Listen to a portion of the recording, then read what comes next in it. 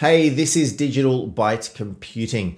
Today, we're going to go through the steps on how to create a bootable USB drive for macOS Catalina. But before we do that, please remember, as always, to subscribe to my channel, Digital Byte Computing, clicking on that notification bell to be kept up to date as I release new videos. So let's just go through this guide right now.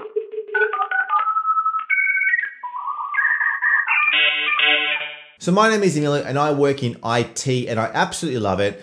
I love computers and I love my Mac OS computer. I got a Mac sitting right here behind me. It's a MacBook Pro.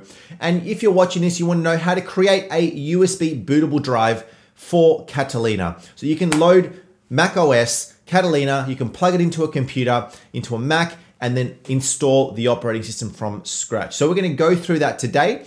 So what we're gonna do is we're gonna hop onto my computer right now. We already have a running version of macOS Catalina, but we're gonna go through the steps on how to create that bootable USB. So let's just get onto that Mac right now. So we're logged in here to our Mac. This is macOS Catalina, but what we need to do is get ourselves a USB stick so that we can then go and set up for the Catalina installer. Now, before we even go and do that, the first thing you need to do is actually go and download the macOS installer first to be able to then mount it and boot it onto a USB stick. So let's just go ahead and open up the App Store. Now you can open up the App Store right from my dock. I've got it right here, or you can go into the Apple logo at the top and select App Store from here. And then you're presented with this screen right here. Now, right in the search area, I'm going to type in here, Catalina, and do a search. All right. So macOS Catalina has shown up. Now, it depends on what version of macOS you've got running. If you've got an earlier version of macOS, it may display here as get or download. In my case, because I've already got it, it's going to show up as view, which I'm going to go and select. But of course, we want to run a clean install. So we're going to actually need to download the whole operating system. So right from here, we click on Get. Are you sure you want to download macOS Catalina 10.15.5, which is the current version as of this video? We select Download. Now this will take a little bit of time. As you can see, it is 8.23 gig big, which is quite a bit. So we'll let this do its thing. It says it's estimating 2 hours based on my internet speed. Yours may be quicker or slower depending on your internet speed. So let's just, through the magic of video editing, come to when it's finished. So the file should now be downloaded, and you can actually see that file by going into our Finder here, selecting Applications, and if we scroll down, we're going to see Install macOS Catalina. This is the file that we're going to be using. We're going to open this file up, and we then are going to connect our USB stick. So let's get our USB stick. So you will need a USB flash disk. This particular one is a 16 gig. Now, because this is not a USB-C connector and my MacBook Pro is, I'm just gonna be connecting it to a converter so I can actually run that into the side of my computer. So USB stick has now been connected. You'll see that it's shown up in here. This is called spare. Now be aware that before we really do this, any contents on this USB stick will be completely deleted. So make sure you use a USB stick that you are happy to remove all the contents of.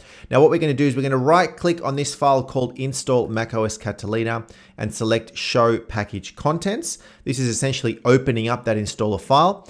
From within here, we're going to navigate to Contents, down to Resources, and then we've got a file here called Create Install Media. So this is the file that we're going to be using.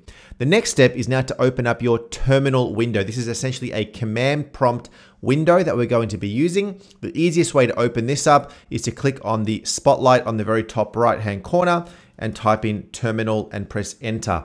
So once terminal has opened up, we now need to type in a command to be able to tell your Mac to create that USB drive. So the first thing is we're going to type in sudo, S-U-D-O, and then we're going to navigate to that particular file that we have opened up right here. This is within that installer file.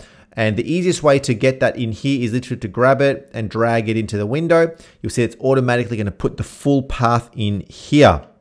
We then type in -- volume.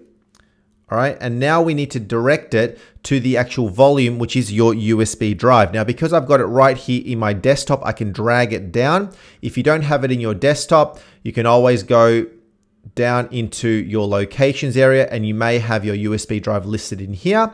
If you don't have it that way, from the Finder, you can also just go into go to folder, type in /volume, and you'll also see it listed in here. Okay, now for my purpose, I've got it here on my desktop, so I can just grab it right into there, and you'll see that it's put in /volumes/spare.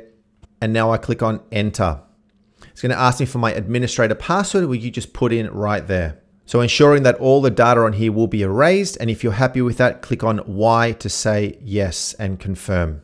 The disk is now being erased. This will take a little bit of time. Essentially, it's now formatting it.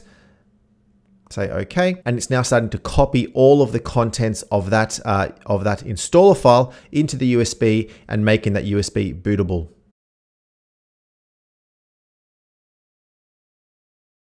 So that is now complete. You'll see that it's made the disk bootable. It's copying the boot files, and now the install media is available at this volume, which is great. So here is my USB stick. It's actually gone and renamed it, and it's now called Install macOS Catalina.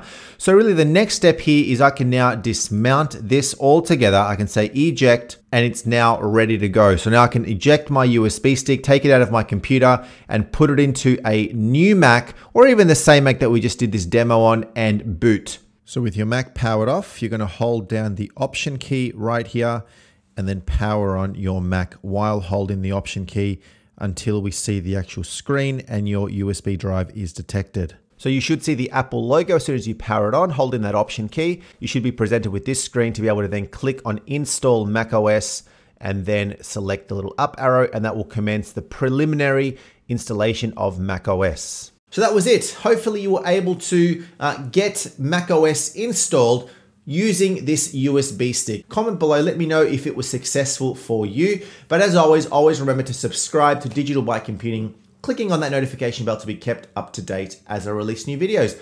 Like this video as well. We'll see you next time.